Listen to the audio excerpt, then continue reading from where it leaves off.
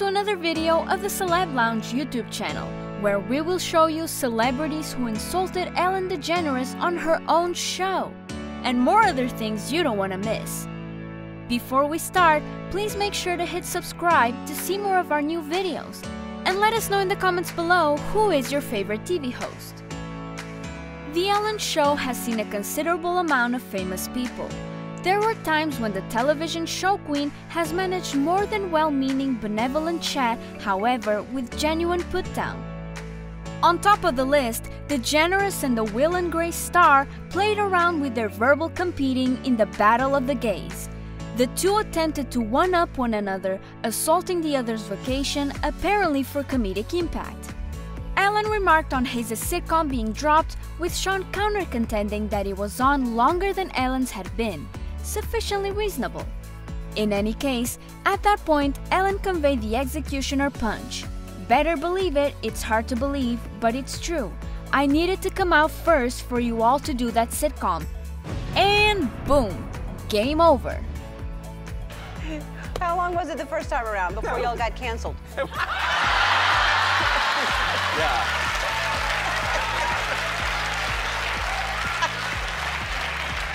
I think it was longer than your sitcom. Yeah, that's right. I had to come out first for y'all to do that sitcom. Go ahead.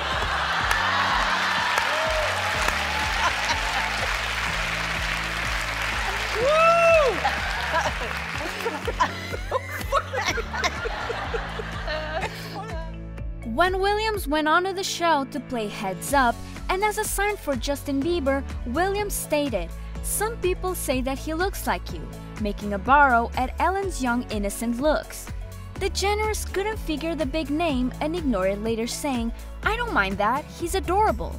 With this pair going after the title of #1 female host, their professional rivalry is understandable. So we're going to play a special edition of Heads Up, and I am going to show you a celebrity, and you are going to talk about them, and I'm going to have to guess who you're talking about. Talk about them in what way? And just how, describing in whatever way that you think I'm going to guess who they are. Okay. Okay? Okay. I'm nervous. Oh, he just won the Oscar, and he was Titanic, and he dates Leonardo supermodels. DiCaprio. Yes. Yep. Okay. Oh, she's married to Jay-Z. Beyonce. Yes. These are easy. Good. Yeah. Oh, she's got a girl squad, and Taylor Swift. Yes. Okay. Oh gosh. As much as I want to not like him, I love his new song, and he really is cute. And some people say that he looks like you. I've heard that. You've never heard that? They say it in a good way. Who? Okay. What's fine. the song? What's the song? Baby, baby. Oh. I forgot the name of the new one. That's not new. No, Yeah. no. Yeah. What's his new song called? I forget. I know all the words. Yeah. It all happened in a cooking segment when the big-name culinary expert Giada De Laurentiis kept making sexual innuendos about the rice balls they were making, and then insulted DeGeneres' cooking skills by telling her that her attempt looked like dog food. De Laurentiis kept throwing shade, saying, "Ellen's balls are self-destructing, it's just making a mess of my work," while Riley commending Kidman's endeavors. DeGeneres and Kidman recovered their own by making faces when they were permitted to attempt the food, with Kidman spitting hers out into her hand. Very good. Forget it. Anyway, 2 or 3 minutes, Because and you you'll do start it to all see by them. feeling, right? Listen Well, to you what can she's see saying. them. They're That's golden. you. They're golden brown. See? Oh my God. They turn golden brown like that. Eating. Every time she starts to talk, you turn to me and tell me something. Well, now Ellen's balls have fallen apart, so I'm gonna turn it off because it's just making a mess of my work. A mess in there.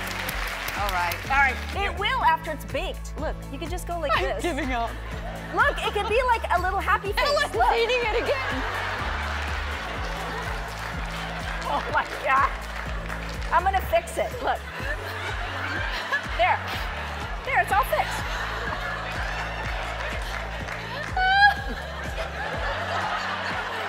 Oh, whatever. Why do I even do a cooking segment? I don't even know why I bother. But that sure is good. It's a little tough. It's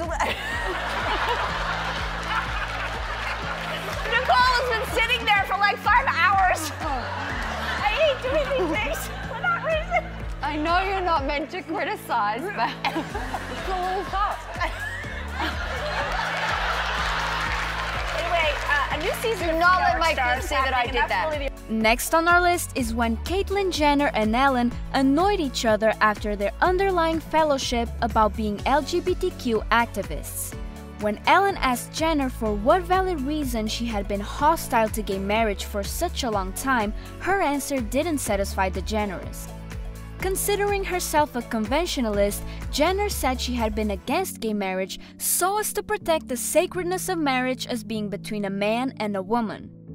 Even though she asserted she has since changed her perspectives, Ellen appeared to be reluctant to trust her and raised the point on Howard Stern. The meeting got under Jenner's skin so much that she returned to it in her journal. I know you're very conservative, and you have been very conservative. You've said you're Republican, and Is that a bad thing? Yes, no, but it's not. Look, the only thing is, you know, a lot of Republicans, I don't want to speak for everyone, would vote against all the issues, you know, that you as a woman and you as a trans person would want someone to support. I agree with that in some cases. And I think they same-sex need marriage? to see gay marriage. I have to admit that I remember 15 years ago, 20 years ago, whatever it was, when this whole gay marriage issue came up. At first, I was not for it. I mean, I thought, I'm a traditionalist. I'm older than most people in the audience, you know. I mean, I kind of like tradition, and, you know, it's always been a man and a woman. And I'm thinking, I don't quite get it. But as time has gone on, I think like a lot of people on this issue have really changed your thinking here to I don't ever want to stand in front of anybody's happiness. You know, that's not my job, okay? If that word marriage is really, really that important to you, I can go with it. This was when Ellen welcomed a visitor to her show that was profoundly foreseen by fans who could scarcely remain in their seats. Kanye West made that big appearance, and everybody was amazed with the hotshot that remained before them. For a moment. It wasn't long before he abducted the show by going off on a 6-minute moment bluster that had nothing to do with the inquiries Ellen had posed to him. Okay, I'm with you. Gay is in the building.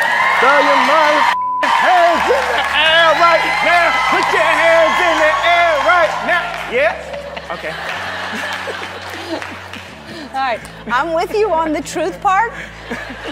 We're in a renaissance period. We're in a place where people are like multidisciplined artists, like Steve McQueen that directed 12 Years a Slave. He was considered to just be a photographer, but then he won an Oscar. We're not in a place where people can only have one career, one profession throughout their entire life. So the exact amount of emotion and color palette and sonics and everything that I put into my music, I put them into the shoes, and they worked.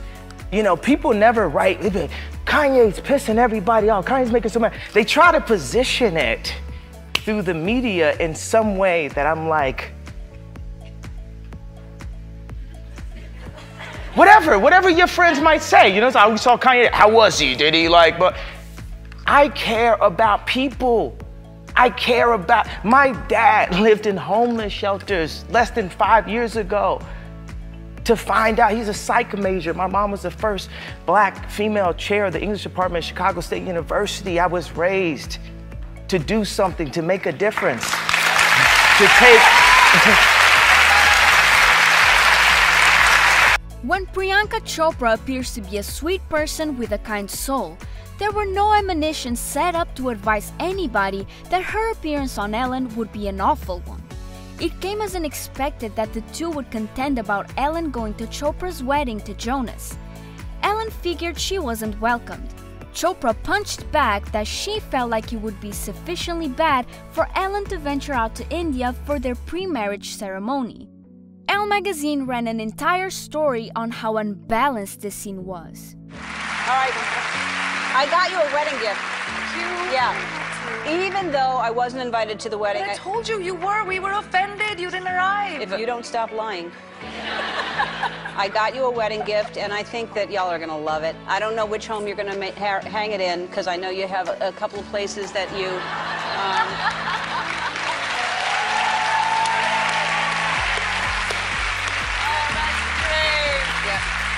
Meanwhile, I'm doing what I do best. Yeah, you're taking a shot. And we're just sitting there. It's called Isn't It Romantic? It's in theaters February 13th, and we'll be right back. We don't know whether Jennifer Lawrence thinks about Ellen's sexual orientation, yet we're almost certain the remainder of the world does. When she appeared on Ellen, she started talking about her cat, which seemed harmless, until she totally blew it. She started talking about masculine versus feminine personality traits that her cat had, and it was all downhill from there. She was hostile and continued spiraling wild, totally unfit to reel her discussion back in. All right, let's talk about your kitty cat. Now, what made you get the kitty cat? Well, I wanted a dog, but I was like, I can't take. Oh, there she is. How do you not want that? Yeah, little Chaz Bono. And you got her as is that her name? Well, her official name's Cleo, but we call her Chaz Bono because I've never met a cat that like you assume first she's a boy, because normally dogs are boys and cats are girls. Right. But she has such a masculine energy that everybody always says he. For the first week I thought it was a boy. I named her Oliver. Like she had a collar and Oliver and like boy, boy, boy, and everybody's like, what's his name? That's just weird for a cat. So we call her Chaz Bono. Yeah. That's her driving. Because those tortie cats, that's a tortoise cat. All 3-color cats are girls. Just so you know that for the future. Any cat with 3 colors is a female. Whoa. And she drives. Yeah, she drives. She's cute as can be. So you got her as a kitten, and I got her as a kitten. When did this problem start? Tell people what she's doing. She's peeing on my bed because she hates me. And but there must have been a reason. They usually do that to act out, because if she's using the litter box before that, it means either, first of all, do you have a down comforter? Then she's peeing because it's feathers, and she's smelling that. That's what happened, and that's even worse, that they're peeing on your down comforter, because those are expensive. Yeah. So, well, I was renting the house, so sorry. And you're renting the comforter too? I gave it back. I'm waiting for the phone call, but it hasn't happened yet. All right. Well, that's one thing. If it's a down comforter, and the other thing is she's mad at you. She's acting out because. Yeah, I think it was because I was working and I was gone all the time, so she was like, you know. Right. So you have to get her another kitty cat. I have to get her another cat? That's right. The answer? More cats? So she's not by herself. She's lonely. Yeah. No, people assume cats can just be alone. You need to get her another cat. Yeah, all right, I'll get her We're talking about a cat. Okay, a cat. All right. She wants me to get another feline. I don't even know what you're... I don't even know what I'm doing. Silver Linings Playbook is in select theaters now. Go see it. It is so, so good. We'll be right back. Thank you so much for watching the video. If you enjoyed it, give it a like and let us know which celeb was the rudest, and how would you act if you were on Ellen's position. Don't forget to subscribe and hit the ring bell.